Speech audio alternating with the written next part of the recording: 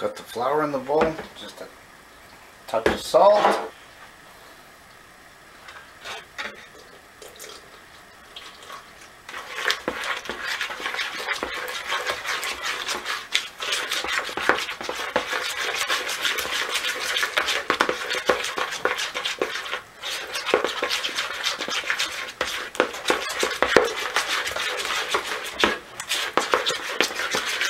I'll add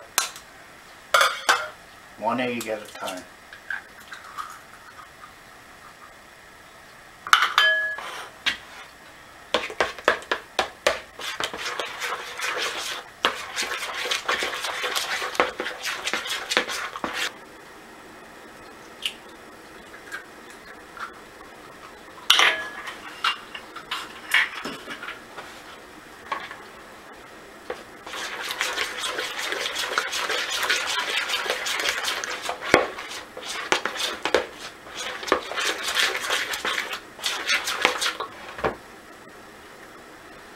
Maybe I could use the whisk again.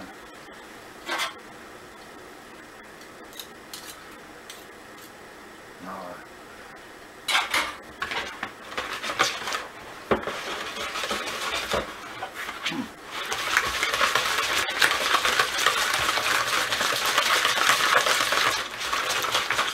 After you're finished mixing it, you just cover the bottom of the pan with roast grease. Like beef roast, and if you don't have that, see me, I'm making the roast now and I'm making it in water, so I don't have the beef fat, so I just melted a little bit of butter. You could use margarine or oil or beef fat.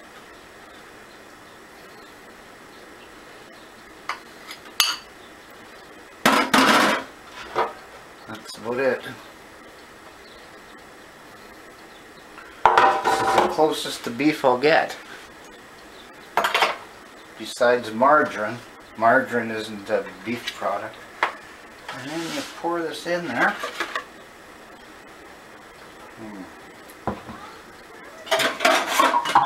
Need this one. Pour this in there.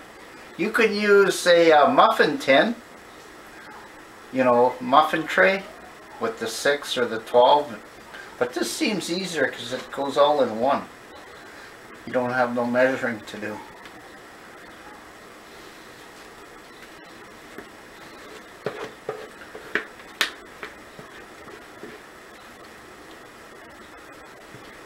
I'm cooking it right alongside the roast, so okay.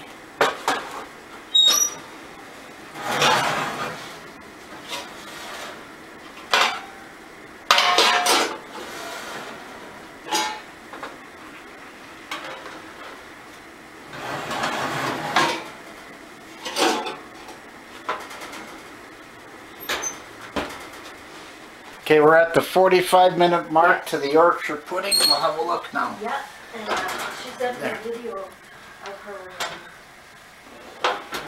Cooling off, the Yorkshire pudding falls a bit in the pan. You can see it there. Nice and golden brown. Put the other half in.